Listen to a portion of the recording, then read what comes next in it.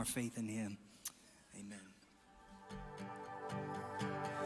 There is no shadow that has ever overcome your life. There is no rival that could ever stand against your might. You've always been with us. Every battle you've already won. You've already won. Come on, we know that today. Sing, there is no weapon. There is no weapon that has ever left a mark on you. There is no army with the power to conquer truth. You've always been with us. Every battle you've already won. You've already won. Yes, Lord. Show me one thing he can do.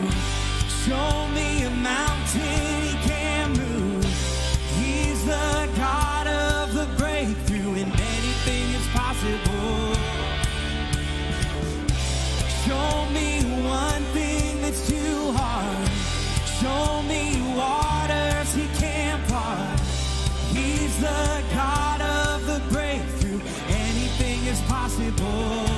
It's possible. Come on, put your hands together today. Let's declare. There is a kingdom. Yeah, sing it out. There is a kingdom that's advancing at the speed of light. And in his kingdom, every dead thing is bound to rise. Oh, God, our Redeemer, he is faithful to revive. Oh, he will revive. Yes, we know. Show me one thing he can do. Show me a mountain he can move. He's the God of the breakthrough. Anything is possible. Show me one thing that's too hard. Show me waters he can't part. He's the God of the breakthrough. Anything is possible. It's possible. Come on, church, we're going to build our faith today. Declare in Jesus' name that all of my fear I will turn into praise. I'll shake off despair as I sing out your name. A victory dance I will dance out in faith. He will crush disappointment and break. Come on, you sing it out today. All of my fear I will dance. I'll shake off despair as I sing out your name. A victory dance I will dance out in faith. He will crush disappointment and break every chain. Now all of my fear I will turn into praise. I'll shake off despair as I sing out your name. A victory dance I will dance out in faith. He will crush disappointment.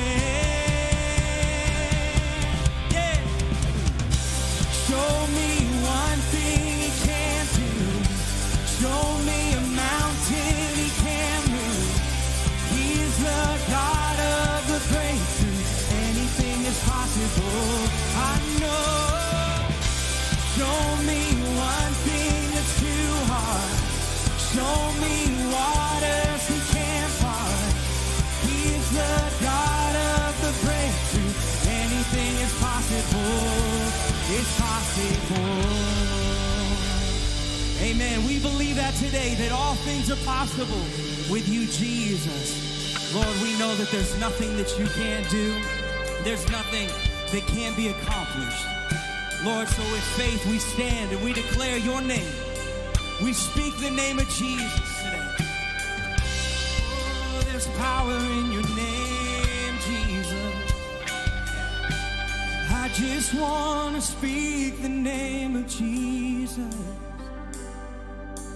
over every heart and every mind.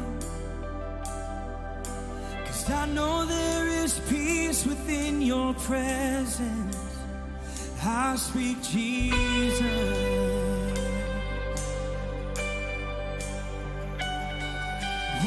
just want to speak the name of Jesus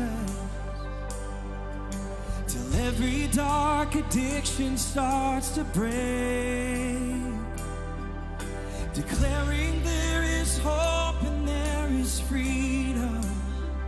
I speak Jesus. We claim that today, Jesus, 'cause your name is power, your name is healing, your name is life. So break every stronghold, shine through the shadows, burn like a fire. Yes, Lord. And I just want to speak the name of Jesus over fear and all anxiety, to every soul held captive by depression. I speak Jesus. Come on, let's sing that again. Declare it over your life today. We sing, I just want to speak the name of Jesus over fear and all anxiety, to every soul held captive by depression. I speak Jesus. Your name is power. Your name is power. Your name is healing. Your name is life. Break every stronghold, shine through the shadows, burn like a fire. Yes, Lord. Your name is power. Your name is healing. Your name is life. So break every stronghold, shine through the shadows, burn like a fire. Come on, in faith we sing today. We shout Jesus from the mountains, Jesus in the streets, Jesus in the darkness over every enemy, Jesus for my family. I speak the holy name, Jesus. Only one name we shout. Shout Jesus from the mountains, Jesus in the streets, Jesus in the darkness over every enemy, Jesus for my family. I speak the holy name, Jesus. Come on, build your faith in Him today. Oh, so shout Jesus from the mountain, Jesus in the darkness over every. Oh, Jesus for my family. I speak the holy name, Jesus. Yes, 'cause your name is power. Your name is healing. Your name is life.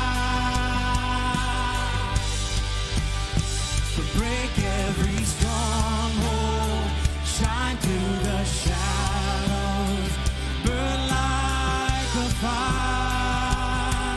Your name is power. Your name is healing. Oh, your name is life. Yes, Lord. Break every stronghold, shine through the shadows, burn. Come on, one more time, let's sing out. We shout Jesus. We shout Jesus in His place. Oh, shout Jesus from the mountains, Jesus in the street, Jesus in the darkness over every enemy, Jesus for my family.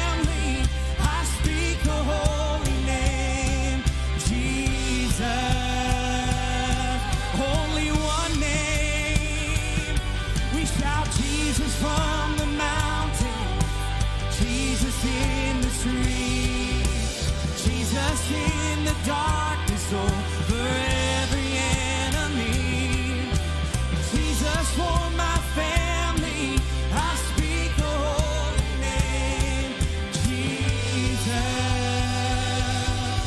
Only one name, oh, we call on your name, Jesus. Jesus, the most faithful one to us. Lord, we put our trust in you today. Lord, we declare that you are faithful. Lord, through every season, every circumstance, you are faithful. Thank you, Lord.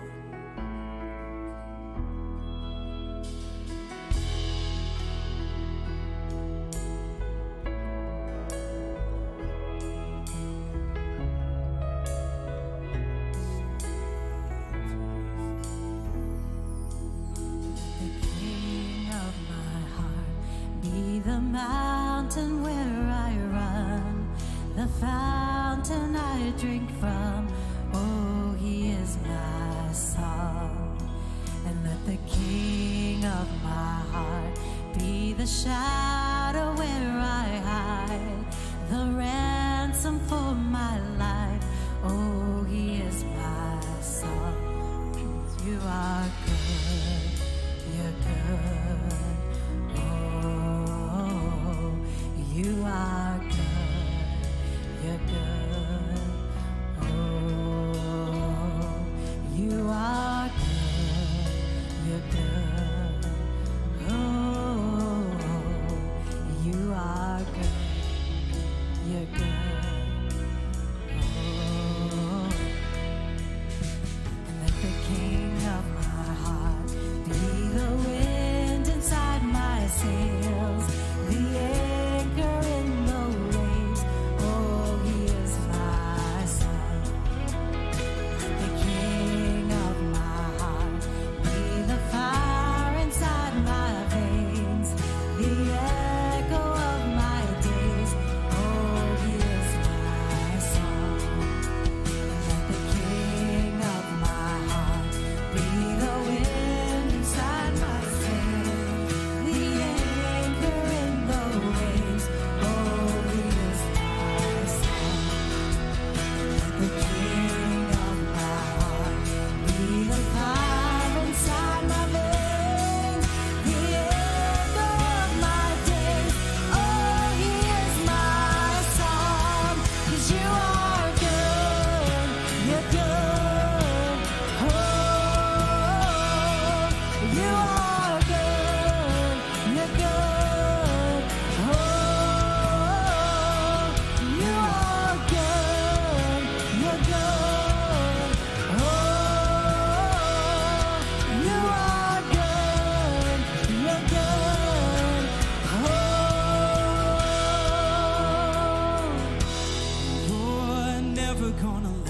You're never gonna let me down. You're never gonna let. Come on, remind your heart of it today. We sing that you're never gonna let.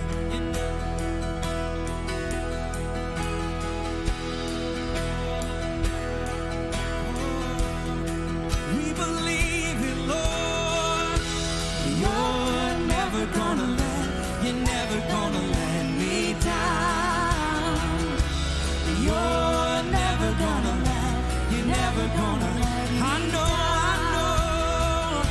And you're never gonna let. You're never gonna let.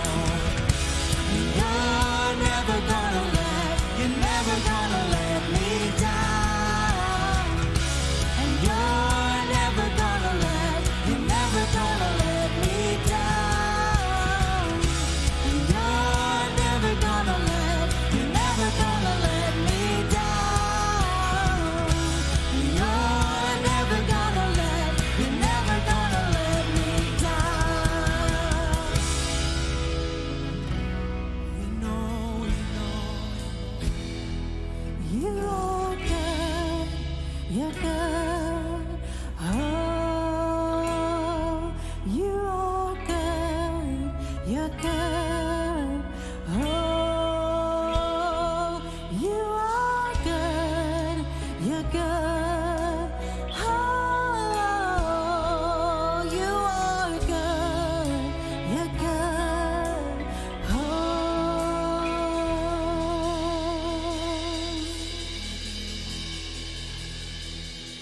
So good to us, Lord.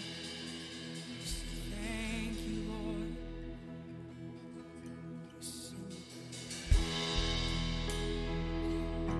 We sing your praise. My heart sings your praise.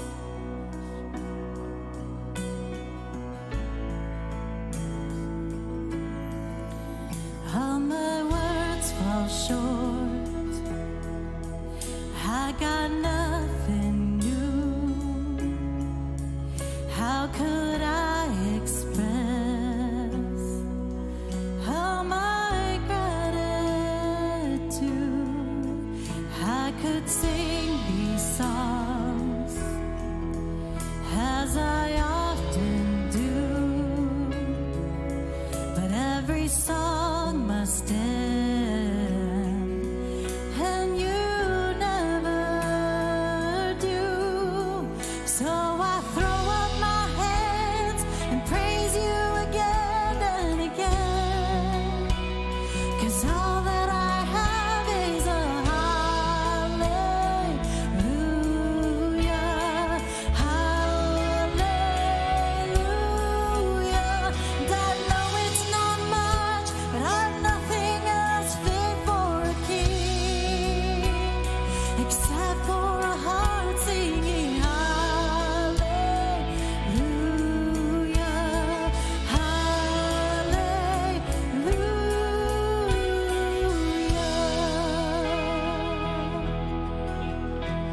Not one response, I've got just one move.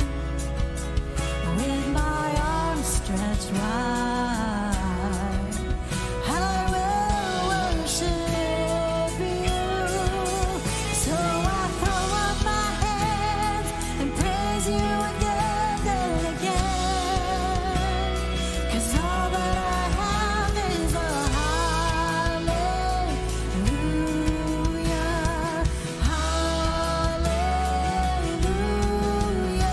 And I know it's not much, but I've nothing else fit for a king except for a heart singing hallelujah,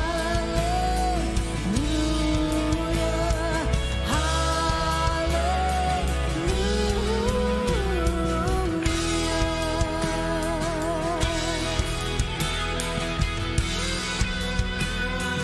Sing our praise. Oh, hallelujah. Sing our praise to you, Jesus. Come on, my soul, oh, don't you get shy on me. Lift up your song, 'cause you got a lion inside those lungs. Get up and praise the Lord. Come on, my soul, oh, don't you get shy on me. Lift up your song, 'cause you got a lion inside those lungs. Get up and praise the Lord. Come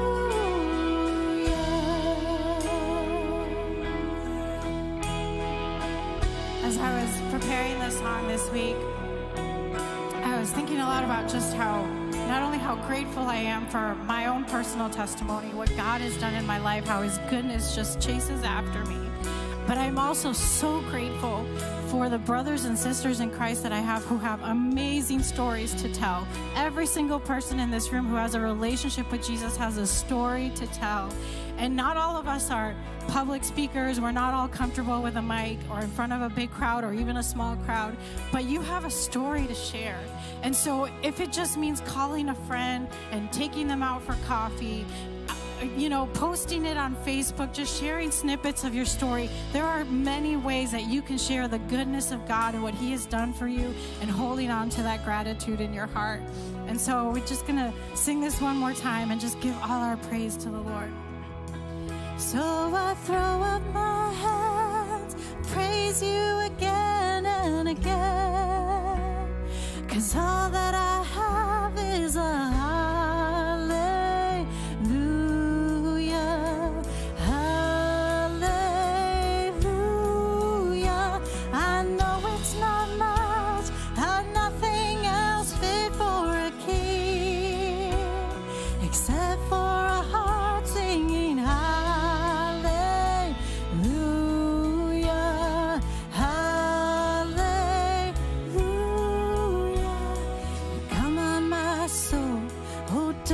Get shy on me, lift up your song, 'cause you've got a lion inside of those lungs. Get up and praise the Lord. One more time. Come on, my soul. Oh, don't you get shy on me, lift up your song, 'cause you've got a lion inside of those lungs. Get up and praise the Lord. Come on, my soul. Oh, don't you get shy on me, lift up your song, 'cause you've got a lion inside of those lungs. Get up and praise the Lord. Oh, come on, my soul. Come on, my soul. Oh, don't you get shy on me, lift up your song, 'cause you've got a lion inside of those lungs. Get up and praise the Lord. So I throw up my hands and praise you again and again, 'cause all that I have is a hallelujah, hallelujah. As we were worshiping, I got Psalms 42, and I just want to read it real quick. I love what Rosalinda was saying about praising God, and it says, as a deer pants for streams of water, so my soul pants for you, my God. My soul thirsts for God, for the living God. When can I go and meet with God? My tears have been my food day and night, while people say to me all day long, where is your God? These things I remember as I pour out my soul, how I used to go to the house of God under the protection of the Mighty One, with shouts of joy and praise among the festive throng. Why, my soul, are you downcast? Why so disturbed within me? Put your hope in God, for I will yet praise him, my Savior, my God. We have a lion in our lungs crying out praise, not because we are powerful, but because our God is. He deserves every ounce of our praise. And whether we are downcast, we remind ourselves of who our God is this morning. So if you're in a position that you're like, I just don't know if I can honestly praise God, I want to challenge you. Praise God through it. Praise him through it. No matter what you're going through, praise God. Find a reason. You woke up this morning, there's your reason. Jesus, I want to say thank you, God. God, we praise the name above every single name in this place, that Jesus is the one that saves. He's the one that breaks chains. God, that we know that there is hope still left in your name, that there is life in your name, that there is healing in your name, that there is purpose in your name, that you are the name above every single name. So Jesus, we praise you today, God, and we ask right now, Lord, that you would help center our hearts on the truth, on you, Jesus. God, allow us to get away from our feelings. God, let us sink into the truth that you are the God who loves us, that had spared not even your son for us to know you. God, we love you and we praise you this morning. And it's in your name, Jesus, we pray. Amen. Amen.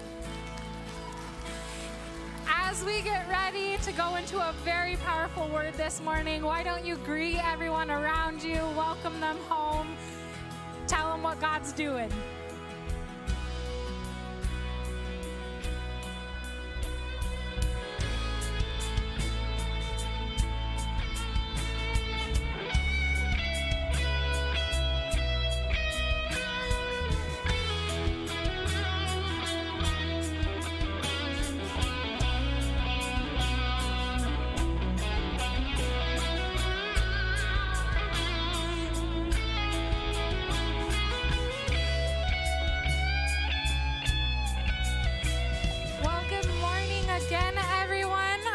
Want to say welcome home to every single one of you. I am Pastor Paige and I'm the youth pastor here, so if you don't know me, there it is. Love you, Tracy. Any hoozles, I just want to say welcome. If you're new here this morning, could you do me a favor? We want to get to know you and welcome you home. There is a card in the seat back in front of you. If you could fill that out for us, you have the opportunity to either put it in the offering bucket as you come on by. Otherwise, you can go to our Next Steps area out in the lobby where we have a gift for you. And if you're joining us online, we just want to say thank you. Welcome home as well. If you're new online, tell us where you're from. We would love to send you a gift as well just for worshiping with us this morning. Church, I know that we're probably really tired of me always announcing our missions night this last couple weeks that you've been in church, but I just want to do a shameless little plug for you guys. This Wednesday, our Next Gen, so that is kids and youth combined, have the opportunity to raise money for our missions. We give to Speed the Light and BGMC, and everything that is given this Wednesday is going to be matched. So every dollar is multiplied. And so not only do we get the opportunity to dunk our pastors and make sure that pastor gets dunked like 50 times, that's my goal, but there's going to be opportunities for bounce houses, food, games. So this is something for every single one of you. So if you're like, I wasn't invited, look me in the eye. You're invited. Right now, you are invited this Wednesday. So I hope to see you guys there. But I'm going to invite our ushers to come on down, and we are going to get ready for our offering this morning. And again, I just want to say thank you guys for giving faithfully. Our youth have already given $15,000 to Speed the Light. And so I just want to say thank you for showing them and leading the way. Our youth see you guys give faithfully, and I know that it's catching. And so I just want to say thank you for tithing. Thank you for being obedient. Thank you for giving. I can't say thank you enough. Well, maybe I can. But anyways, I'm going to pray for us, and yeah. Jesus, I just want to say again, thank you for the opportunity that we get to give. God, thank you for the good gifts that you've given us. And God, I just pray right now, Lord, that as we tithe and as we give of our offering today, God, that you would multiply it. God, it would go to the needs that you see, Jesus, that we would be obedient in everything, God. We love you and we praise you this morning, and it's in your name, Jesus. Amen. Amen.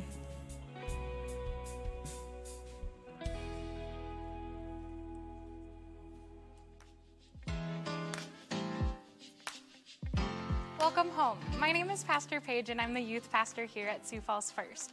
We love having each of you here worshiping with us. Whether it's your first time or if you've been participating with us for years, we just want to say welcome home.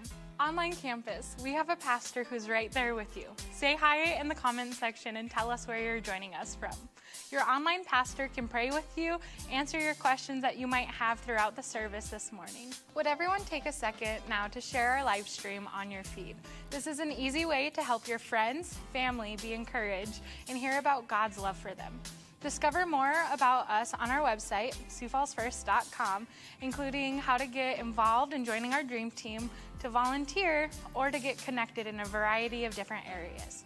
See details of all our upcoming events throughout our social media, Facebook, Instagram platforms, as well as our website. Here's a preview of what's coming up. I am beyond excited for this Wednesday, our Next Gen Night for Missions. On Wednesday the 26th from 6:30 to 8 p.m., we're going to have food, drinks, all for donations. We're going to have games, bounce houses for all ages, and the opportunity to dunk some of our pastors.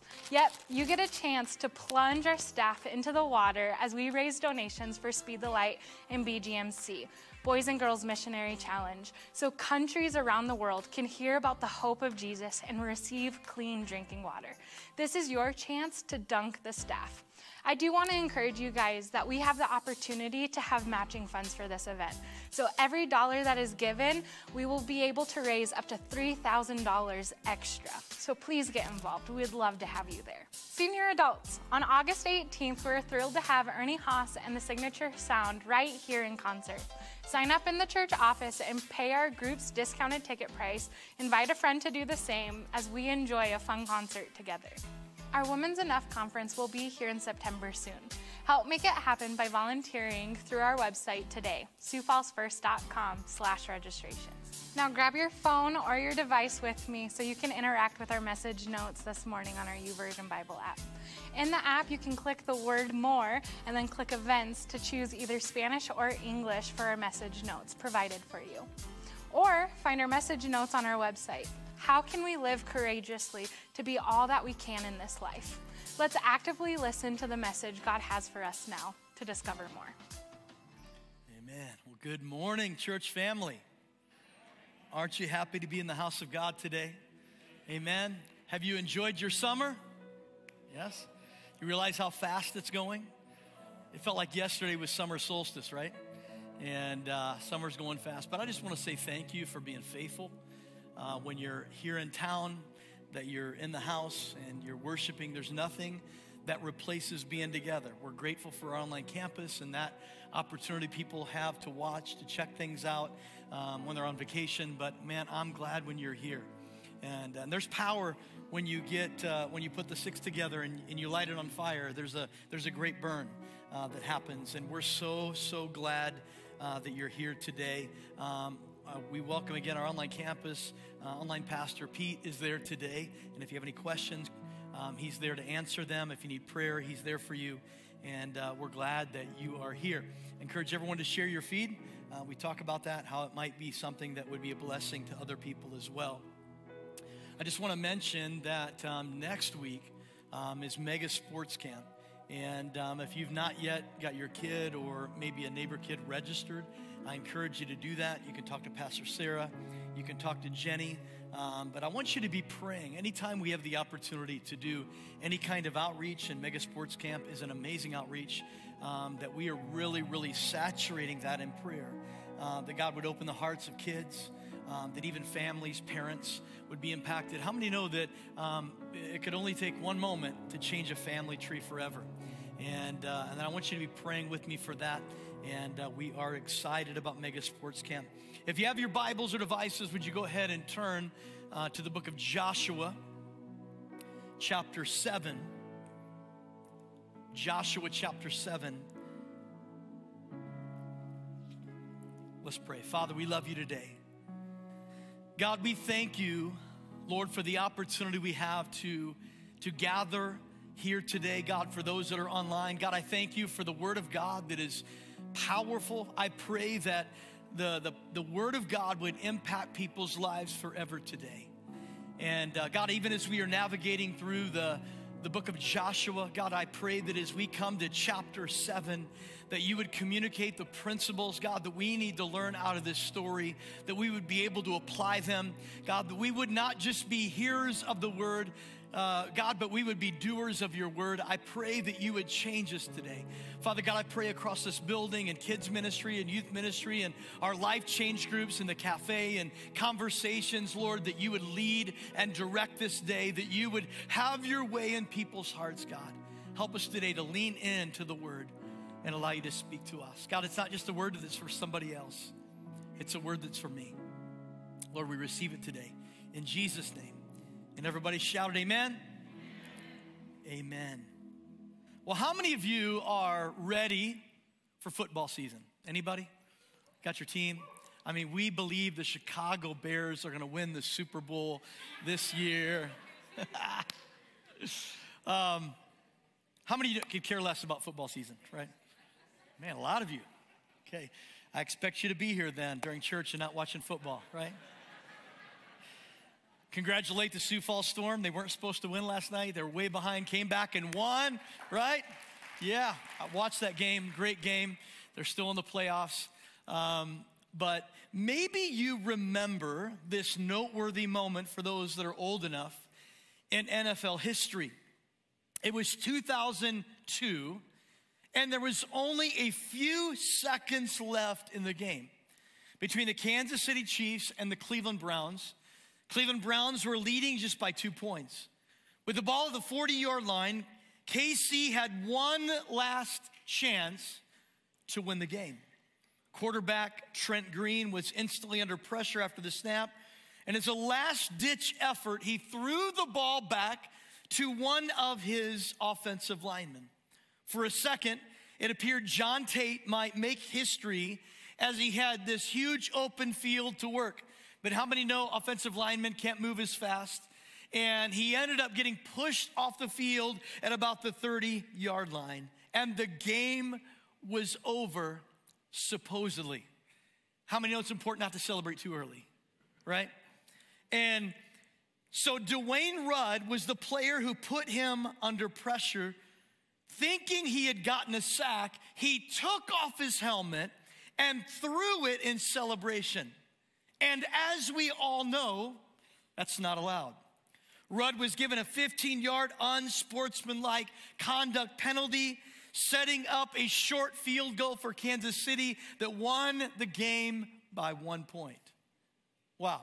What a fluctuation of emotions on the field that day. I'm sure everyone felt it. And I think it's similar to what Joshua was feeling in Joshua chapter 7. In fact, if you could term Joshua chapter 6 as the thrill of victory at Jericho, then Joshua 7 could be called the agony of defeat at Ai. That literally in a moment's time, the mood in the camp changed because of the decision of one man by the name of Achan. I'm excited to continue our series on the life of Joshua today, talking about the dangers of hidden sin. Now, how many know when you preach through a book of the Bible, you preach what it says, right? And Joshua 7, in a lot of ways, isn't really easy for us to hear. It's something maybe a little more difficult to navigate through, and yet God is so good that he is willing to speak truth to the areas of our life that need it, and he will continually speak that truth to our hearts to bring transformation and change. I want you to read with me Joshua chapter 7, beginning at verse 1. It says, "But the people of Israel broke faith in regard to the devoted things. For Achan, the son of Carmi, the son of Zabdi, the son of Zerah, of the tribe of Judah, took some of the devoted things, and the anger of the Lord burned against the people of Israel. Joshua sent men from Jericho to Ai, which is near Bethaven, east of Bethel, and said to them, 'Go up and spy out the land.' And the men went up and spied out Ai. And they returned to Joshua and said to him, 'Do not have all the people go up, but let about 2,000 or 3,000 men go up and attack Ai. Do not make the whole people toil up there, for they, the enemy, is few. So about 3,000 men went up there from the people. They fled before the men of Ai. And the men of Ai killed about 36 of their men and chased them before the gate as far as Shebarim and struck them at the descent. And the hearts of the people melted and became as water. Then Joshua tore his clothes, fell to the earth on his face before the ark of the Lord. Until the evening, he and the elders of Israel said, Alas, Lord my God, why have you brought the hands of the Amorites to destroy us? Would that we had been content to dwell beyond or the other side of the Jordan. Man, what a story here. Understanding that Israel had just experienced a remarkable victory at Jericho, where they routed the city. They literally took possession of it and in their conquest of Canaan. And so now they felt their next opponent, this small and less defended town of Ai, would be no problem. To the point where the ones that spied it out came back and told the commander Joshua, they said, hey, we don't even need to send many people there. I would send 2,000, maybe 3,000 soldiers, and it's going to be an easy victory. It's not going to take long. And so that's exactly what he did. However, they not only didn't win the battle, they were absolutely clobbered. What should have been an effortless win became a complete disaster, a dehumanizing, demoralizing defeat. And as I was reading through this, it's amazing the difference a day can make, right? It's amazing how just in a moment's time that everything can change, and we see that here. And so Joshua's thinking to himself, how could this have happened? Lord, why did you lead us over the Jordan? Why did you lead us to defeat Jericho and now be defeated by the Amorites? He tore his clothes. He dropped to the ground. He cried out to God, God, how could this have happened? Little did he realize at that very moment that the hidden sin of Achan caused this setback. If you remember last week, we read the instructions that God specifically gave the nation of Israel for when they would go in and take Jericho. Here's what he said in chapter 6, verse 18 and 19. He said, but you keep yourselves from the things devoted to destruction, lest when you have devoted them, you take any of the devoted things and make the camp of Israel a thing for destruction and bring trouble on it.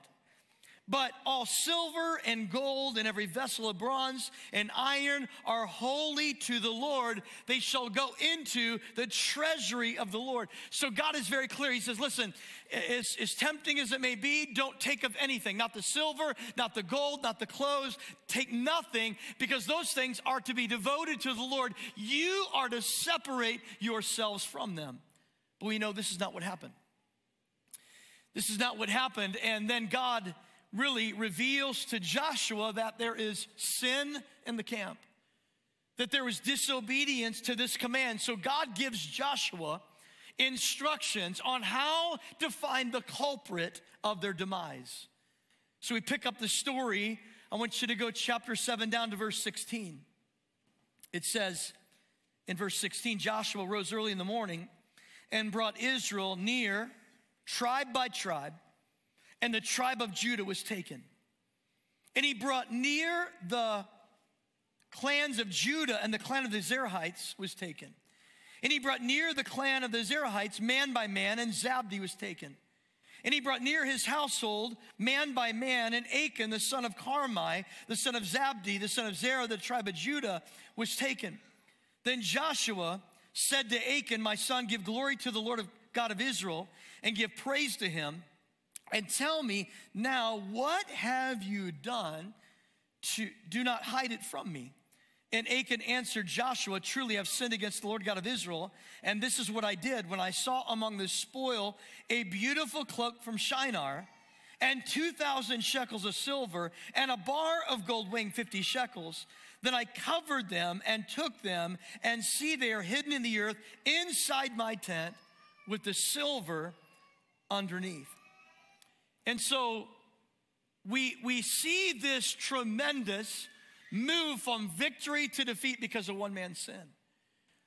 And I believe today, as we open our heart to God, we pull our shield down and say, God, speak to me, communicate to me. I believe God is going to speak some life-giving truth to you and I. And I want to share an acrostic based on this story to help us grasp the dangers of sin. Number one is the deception of sin.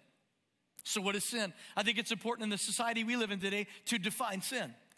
Sin in the Greek is hamartia, and it literally means to miss the mark. Sin is any thought, any word, any action that goes against God's word, God's commands, God's desires. You see, Achan understood the directives that God had given the nation of Israel concerning the devoted things, that they were not supposed to touch them. Even though he knew the target, he made the decision to rebel against God's instructions. Why? Because he was deceived. And I think it's very interesting in verse 21, we see this process of deception that happens in the life of Achan and how deception gained access to Achan's heart. And man, last night as I was praying and preparing and kind of going over my message, I couldn't help but get Billy Ray Cyrus out of my head. Don't tell my heart, my Achan breaky heart. I just don't think he'd understand, right? There was deception. And we know Satan always traffics in deception. Look what happens. Number one, he saw. He saw those things that were appealing to his flesh. He saw those things that he really wanted. And then secondly, he coveted, we see in verse 21. So he began to covet them. I really want them. They really don't belong to me, but I want them. I know God said that I'm not supposed to have them, but I'm coveting them. And then he takes them, right? And then lastly, he hid them. I will tell you that this is almost always the process that the enemy uses on us. Now, it's important to note that temptation is not sin. So just by seeing those things, that was not sin. Just the initial glance that Achan had of those things that he wanted, hey, the silver and the gold and the clothing and all those things that he really wanted, the initial look was not the sin. It is when he made a decision to covet and take them. You see, these things had a stronger pull on his allegiance than to the commands and the directives of God. James 1, 14 and 15 puts it this way. But each person is tempted when he is lured and enticed by his own desire. Then desire, when it is conceived, gives birth to sin. And sin, when it's fully grown, brings forth death. You see, sin originates with a desire. Sin originates with a thought. And friends, when we know that's happening and the Spirit of God is convicting us, here's what we're supposed to do. We are supposed to captivate that thought and kill that thought, and then sin dies unborn. That's exactly what happens. But sin is when desire is conceived or when we act upon it. And what typically happens, because we are walking in deception, is we begin to rationalize, we begin to justify our behaviors. We begin to give excuses for our sin that is contrary to God's word, not really understanding that we are being deceived by the enemy. Here's what you need to know. The enemy's come simply to steal, kill, and destroy. He'll come any way he can. He'll come through the back door. He'll come through the front door. He'll show up in the parking lot. The enemy will come. And he will come in ways that will be appealing to your flesh and my flesh. And as we act upon it, we then become deceived. We then attempt to hide our sins or even manage our behavior, our perceptions that other people have of us,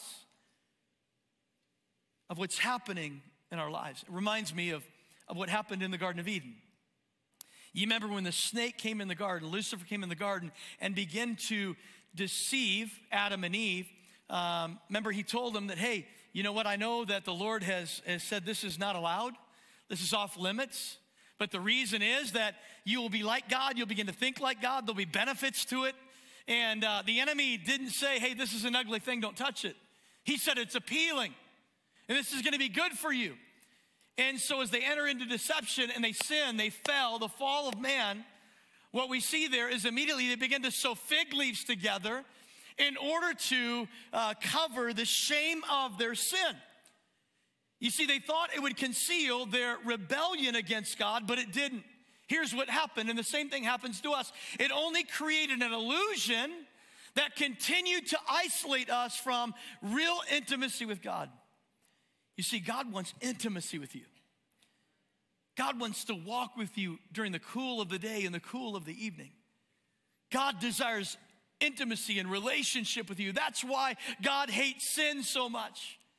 Because sin alienates, sin separates us from God. Sin moves us from the divine purposes that God has for our lives. That's why he hates sin.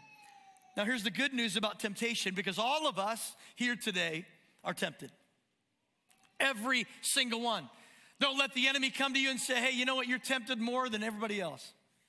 Don't let him lie to you saying, you know what, this is kind of unique and you're different and this temptation is something that just applies to you. No, here's what it says in 1 Corinthians 10:13. No temptation has overtaken you that is not common to man. But you got to read on. It says, God is faithful. What context did he write that in? In the context of temptation. When you and I are facing temptation, when the shiny lights are trying to appeal to our flesh nature, it says that God is faithful and he will not let you be tempted beyond your ability, but with temptation, he will also provide the way of escape that you may be able to endure it. Man, that's good news today, right? Because here's what the enemy's told some of you. I can't help it. I can't control myself. You know, it's something that just happens. And here's what God says. Every time we face temptation, there's an exit door. We just have to look for it, right? We have to look for the temptation, for the exit door that is there in the midst of our temptation. In fact, I think it's interesting, the Lord's Prayer. You know, we know it's also termed the disciples' prayer. Jesus gave us this model prayer, this outline to be able to pray and to seek his face. And in the midst of that prayer is this prayer, are these words. Lead me not into temptation. And you know, I realize I probably don't pray that prayer enough.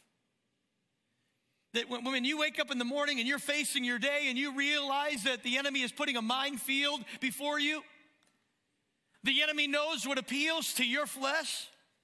The enemy knows your weak areas. He knows the chinks in the armor that he can get in and work his death, work his destruction, work his defeat in your life. That we need to say, Lord, today as I begin my day, God, I pray you lead me not into, but lead me away from temptation.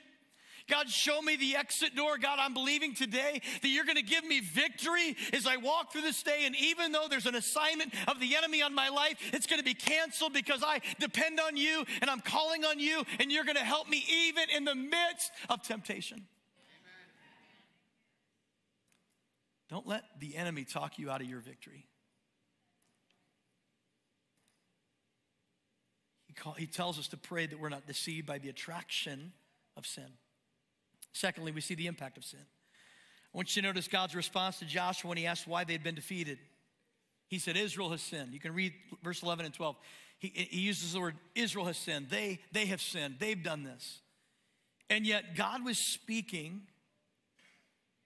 about the sin of Israel, but only revealed that one man sinned. What is God saying to us in this passage? That when one person sins, we all suffer the consequences. That while there is hidden sin, there's no such thing as private sin. You don't sin in a silo. In fact, that's how the enemy has really caused some of you to jump into that temptation and an appeal to your flesh is that, you know what you're doing is not hurting anybody. What you're doing is not impacting anybody else. And the enemy wants you to have tunnel vision instead of seeing the impact that it can have on your family, on your marriage, the impact it can have on your church, on our testimony, on the testimony of Christ in our community. He doesn't want us to see that. Well, every evil word and action that's produced in us impacts the lives of those around us. That's why Paul asked the rhetorical question. In 1 Corinthians 5, verse 6, he says, do you not know that a little leaven leavens the whole lump? If you have just a small amount of yeast in your dough, it will work its way through the whole thing and it will rise. You see, that's the nature of sin. Even when people are diagnosed with cancer, that they will go to extremes to have surgeries and have chemo because they want to eliminate every disease cell. Because if we allow a little, it can take over. It can affect the body. The same way sin can affect the entire body. Sin has a far-reaching impact, and that's why it must be dealt with. In fact, I was thinking about the words that Jesus speaks, and you know, the world already thinks we're crazy, right? But then you say things like this, that Jesus said, if your eye causes you to sin, gouge it out, right? If your hand or your foot causes you to sin, cut it off. And we know that's strong language, right? And it's really hyperbole that Jesus uses to show us that we should engage in radical measures to eliminate sin from our hearts and our lives. So it doesn't take over, so it doesn't bring destruction, so it doesn't impact those around us. And so today, I know it's not a popular message, but it's in Joshua 7. And we're sharing this because I know that God loves us so much that he doesn't just give us a portion, that he gives us the whole counsel. In fact, I remember as a youth pastor, and much less wisdom was reigning in my body. And I got this idea, this illustration, and I found an old Bible that had been on the church coat rack for like years.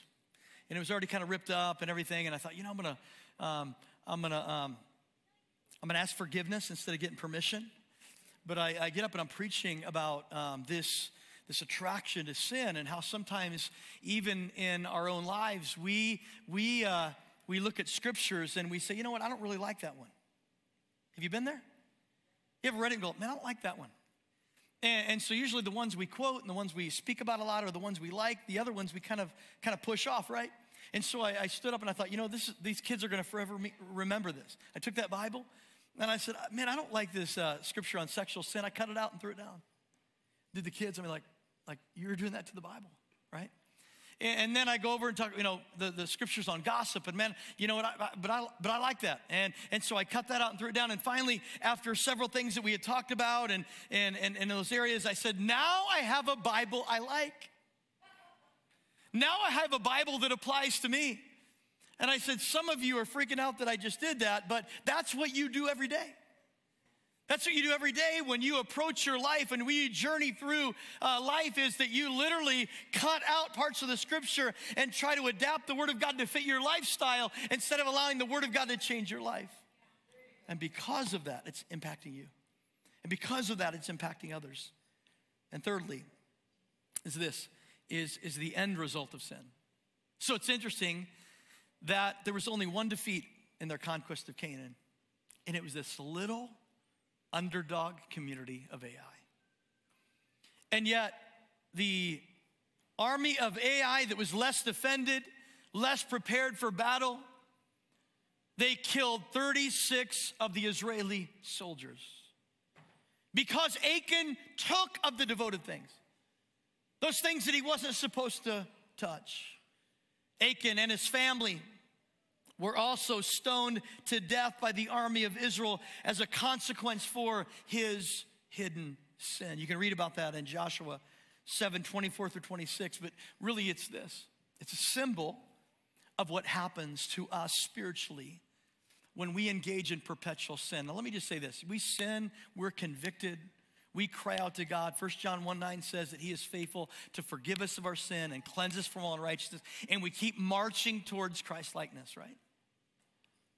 We keep marching towards Christ-likeness. But when we allow things to be kept in our tent, things that are hidden, if we allow ourselves to ignore the convicting voice of the Holy Spirit who convinces the world of sin, righteousness, and judgment, then we really begin to experience spiritual death, physical death, emotional death. Our sinfulness naturally results in death. Romans 6:23 says the wages of sin, the final outcome of sin is death. You see, the end result is found in the acrostic that we've created today, and it's in Ezekiel 18:20, which says, the soul who sins shall die. Shall die. I was thinking about Achan, and I was thinking about what happened in his decision-making that caused him to take these things, take them home, dig a hole in his tent, and hide them. That what if the outcome would have been different?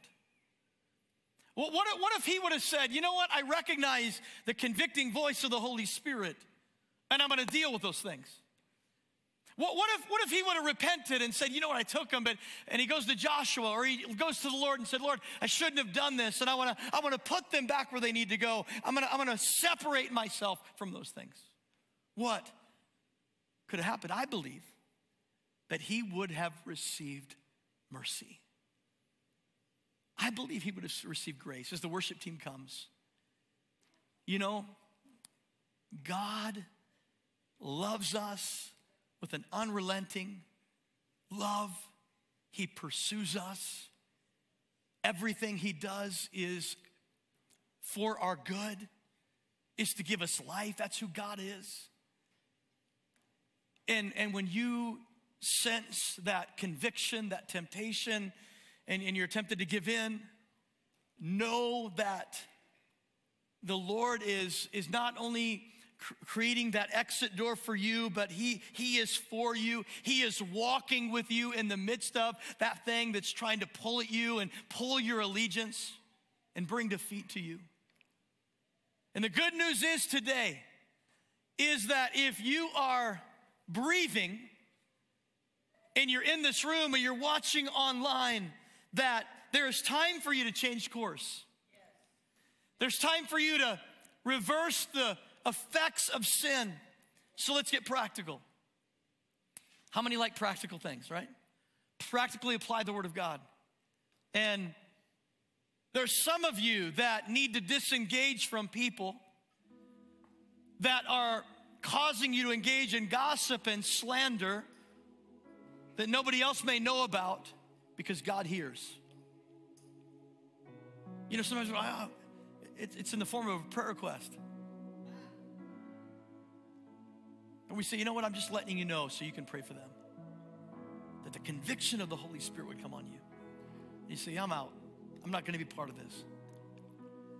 There's some of you today that need to end a dating relationship because it's causing you to sin when you're alone. It's impacting you.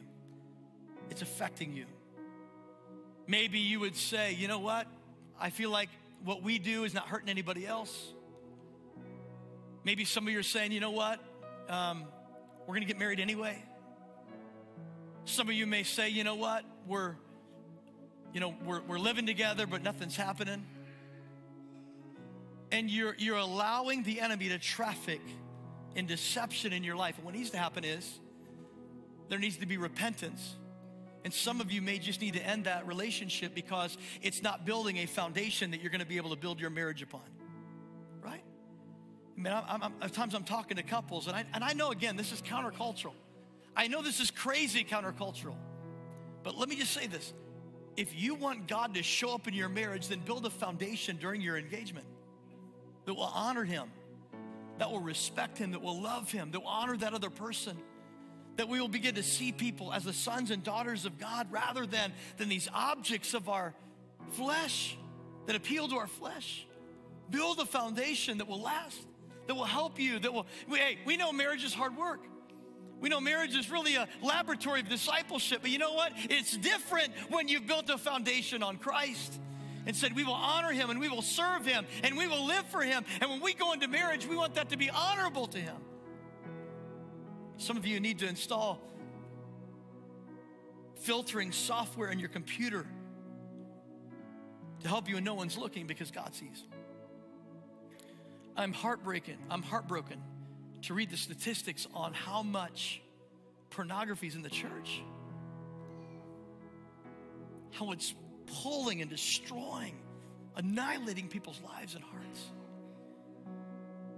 Something that is so detrimental to who we are and how we see ourselves and our name, who God's called us to be.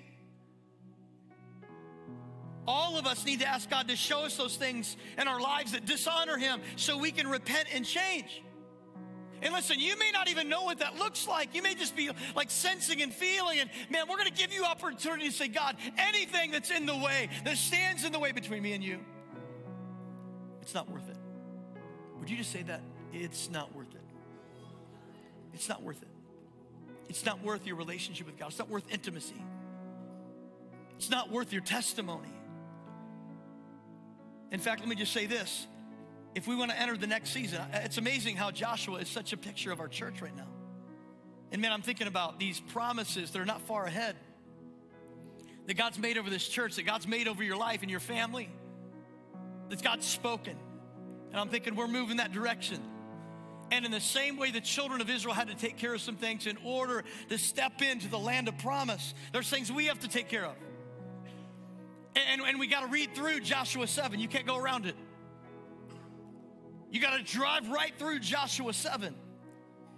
And if we're going to go to the land of promise, there's some things we have to leave here. And I believe there's some things we're going to leave here in this house today. There's things we're going to leave and not pick up again. Why? Because God wants to heal you of what enslaves you. God wants to set you free. The truth will set you free. You know, one of the greatest needs in America today is recognize sin for what it is. We're too prone to explain it away, soften its repulsion. But there was a minister by the name of Wilbur Chapman who preached on sin. And one of his church members came and to talk to him in his study. He said to the preacher, "We don't want you to talk so plainly about sin. Because the more our boys and girls hear you talking about sin, the more easily they will become sinners. Call sin a mistake, if you will, but do not speak so plainly about it being just plain outright sin." The preacher, in the wisdom that God gave him, took down a small bottle from the shelf marked poison and showed it to his guest. It was a bottle of strychnine, and he said, "I see what you want me to do. You want me to change the label.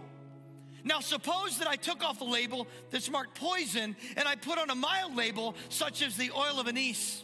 Don't you see what happens? The milder you make the label, the more dangerous you make the poison." Listen, God has established rules for life, and he is not part of a democracy. Sometimes we get so democratic in our mindset, this democracy. God is running a theocracy. God has the right as our creator to define the rules and the guidelines that we will live by. And even as much as culture, it's happening now, but even more, will pressure us to become more relevant to the times or to become more compassionate, there truly is nothing more loving than communicating the truth